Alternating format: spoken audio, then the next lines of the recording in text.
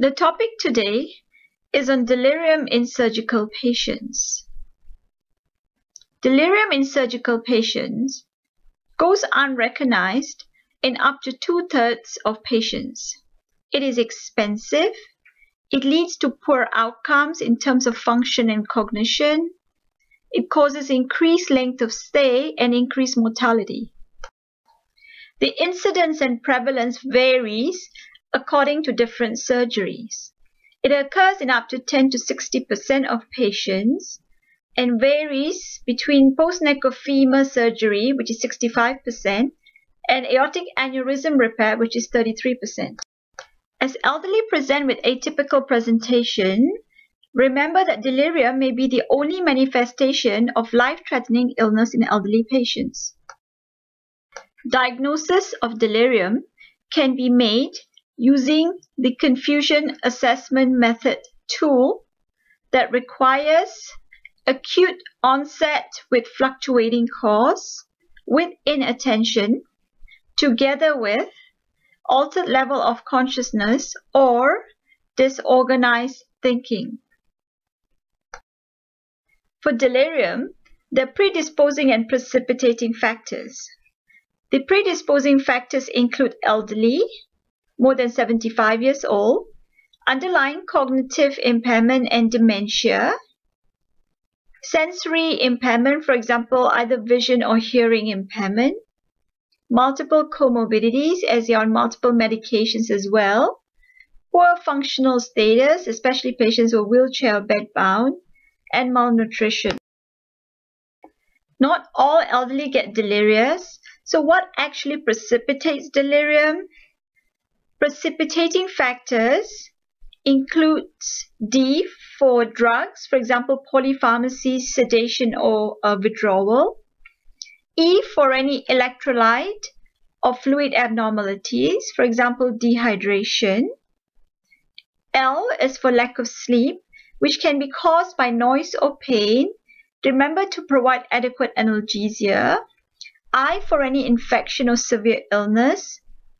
R is for restrained or reduced sensory input. I is for any form of intracranial abnormalities like stroke or tumor. U, urinary retention or constipation. And M is to do anything with the myocardium, for example, myocardial ischemia or arrhythmias. Do remember modifiable factors that can be within our control. For example, sleep deprivation, discontinue hourly parameters if possible, pain and anxiety, please provide adequate analgesia. Unfamiliar environment or frequent change of beds can also precipitate delirium, sensory deprivation, physical restraints, and also catheter and drips. There are medications that can precipitate delirium. Example of medications include anticholinergic drugs like oxybutynin, Anorex, benhexol. Sedatives like pethidine and diazepam can also cause delirium. Psychotropics, polypharmacy, and also over-the-counter medications often used for cough, cold, and antihistamines. There are different types of delirium. For example, hyperactive, hypoactive, or mixed. Hyperactive delirium, not very common, but better overall prognosis. Hypoactive delirium is one of the common forms in up to 43.5% of patients. It goes unrecognized in 66 to 84% of patients as they are often apathetic and withdrawn.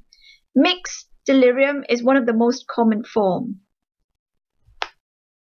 If you are faced with a confused delirious patient, please avoid restraints of any form. Try non-pharmacological measures first, which includes encourage presence of family members and ask them to sit with their loved ones. Provide orientation and interpersonal touch. Provide vision and hearing aids if available. Remove all indwelling devices like lines and catheters as soon as possible. Mobilize patients early if there are no contraindications. Prevent daytime sleepiness with activities and provide uninterrupted sleep at night. Pharmacological measures should be reserved only for patients at risk of harm to self or others.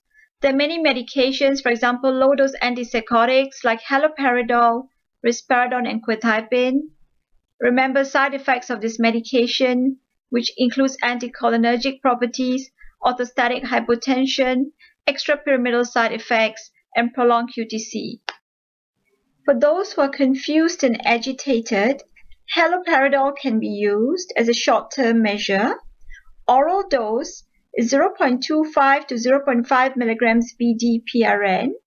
Intramuscular is much higher, between 1 to 2.5 milligrams, which can be repeated every 30 minutes to a max of 5 milligrams. Lorazepam is often reserved as a second-line medication, as a sedative, and for alcohol withdrawal. It can also be used in those patients with Parkinson's disease and neuroleptic malignant syndrome who are confused. Since we know delirium is associated with poor outcome, it is better to prevent delirium than to treat or manage a delirious patient. 1/3 can be prevented by targeted intervention. For example, if your patient is known to have underlying dementia or cognitive impairment, provide daily orientation and activities. Encourage early mobilization in the post-op period if possible. Ensure uninterrupted sleep at night. Provide adequate analgesia and avoid sedatives if possible.